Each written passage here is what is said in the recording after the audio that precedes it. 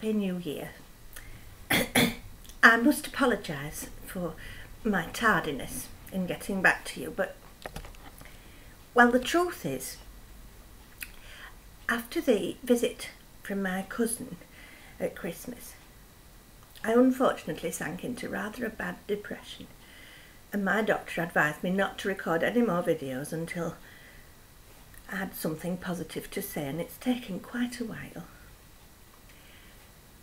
I don't really know how to describe my cousin. I'm sure she was very well-meaning, very generous. She brought me this, which is absolutely foul, but it must have cost her a lot because it actually says on the back, genuine gold plate. So I put it in the bathroom for visitors. Anyway, excuse me. Anyway, she arrived with only 2 days' notice, so obviously I had to put her up. My biggest mistake was taking her to a Christmas Eve party, cocktails at Bobby's, where even I noticed at the time that they were getting on extremely well. Far too well, as it turned out.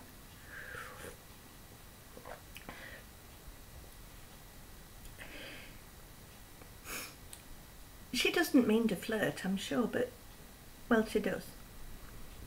With her pink hair and her sparkly nails, I was no match. Soon she and Bobby were embroiled in a deep conversation about places they'd visited in the Caribbean, and I couldn't really compete with my tales of Bangor and Grimsby and Bognor and Hull, so I left them to it, foolishly thinking she understood the score. Well, as it turns out, she didn't. Certainly not my part of the score. And so she and Bobby embarked on a fleeting, but in my opinion, quite meaningful relationship. It wasn't pleasant. He popped round one day to see me, so I thought, disappeared upstairs to the bathroom, so I thought, and it wasn't until I heard some familiar and extremely disturbing regular thumping of a headboard upstairs that I realised what was happening. Well, you can imagine I didn't know what to say. I hardly know the woman. On the other hand, we're blood relatives and blood is supposed to be thicker than water. But I was finding the whole situation extremely difficult, so when they came downstairs I gave them a tea and a biscuit and I said I'd rather they went somewhere else to have the shenanigans. Anyway, at which point Felicity was absolutely mortified, apparently, and I think she genuinely was. And she said, "Oh, I had no idea." Well, I don't know what she had no idea of, because I had told her before we went to the party that Bobby was becoming a very dear friend of mine, and she knew my history, and it never occurred to me that she would, on such a short visit, wish to embark upon a liaison. But anyway, let's face it, that's what she did. So I tried to rise above it in the name of hospitality, because after all, she's a very personable woman, and I like to believe she intended no wrong. I'll never know for sure. Anyway, the next day, we were talking about what we'd do in the remainder of her stay, and frankly I had no idea how long she was intending to be here, so when Bobby offered to take her sightseeing in a weak moment, an unguarded moment which I shall always regret, I accepted what I thought was his generous offer. Well, they disappeared for 3 days. 3 days. It transpired they'd been on the south coast in a little hotel, eating lobster and caviar and, no doubt, checking out the stability of the hotel headboard. Well, I saw red. I was so angry I didn't know where to put myself. I mean, she'd already ruined Christmas dinner by insisting on helping in the kitchen and stirring milk into the bread sauce because it had got a bit thick. But this was even worse. So, after a while, I had to say to her, I think it's time you left and went back home.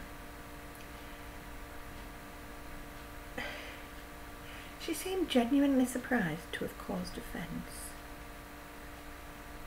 And it's very hard to be cross with her because she's a very affectionate lady, very sweet.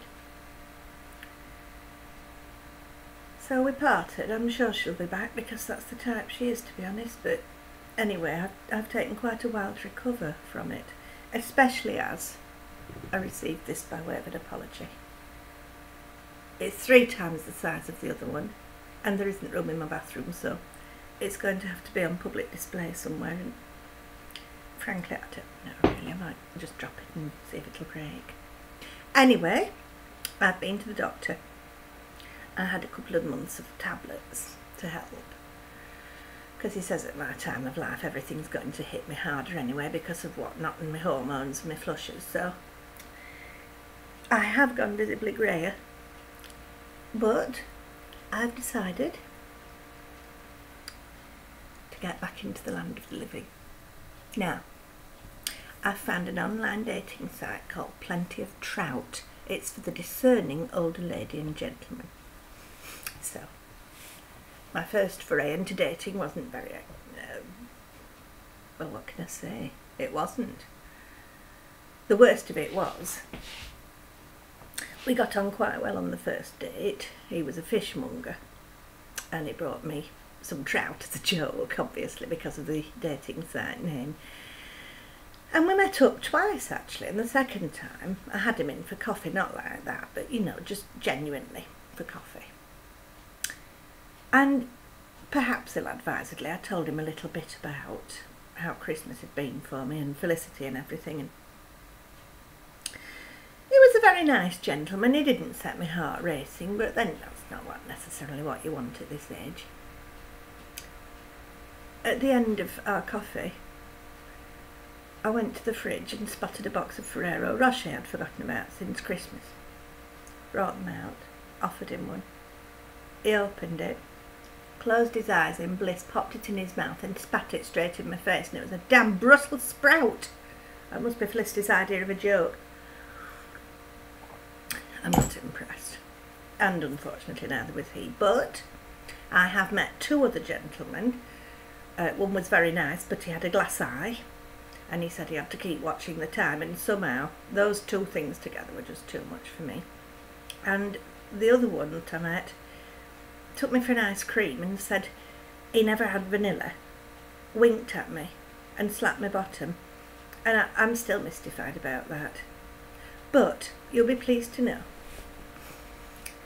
I think I am beginning to feel better. Spring is coming.